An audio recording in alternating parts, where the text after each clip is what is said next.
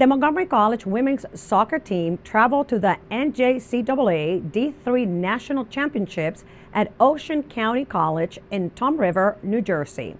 MCTV's Michael Brown was along to chronicle the action.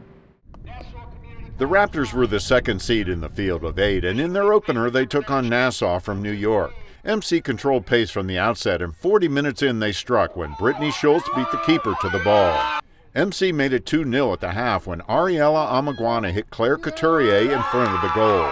Nassau tied it early in the second half, but that seemed to open the floodgates as the Raptors netted 5 in the last 20 minutes, including 3 from Amaguana and 2 from Jocelyn Flores, to advance to the semis with a 7-2 win. In the semis, MC faced third seed Erie of New York. Erie jumped out to a quick 2-0 lead, but the Raptors battled back as Stefania Medrano cut it to 2-1 at the half. MC tied it early in the second half when Natalie Alvear hit Amaguana and she outraced everyone for the score. And it stayed tied the rest of the way, forcing overtime. But after 2 OT periods, it was still 2-2, meaning penalty kicks would decide the winner. The Raptors and Erie each made their first 2, but when MC missed, Erie took the lead.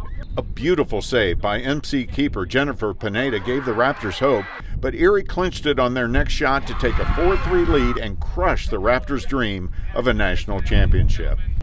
After the loss in the semis, the Raptors took on 4th seed the Brookhaven Bears in the third-place game. MC led early, but Brookhaven tied it. MC went up 2-1, but Brookhaven again evened it at the half.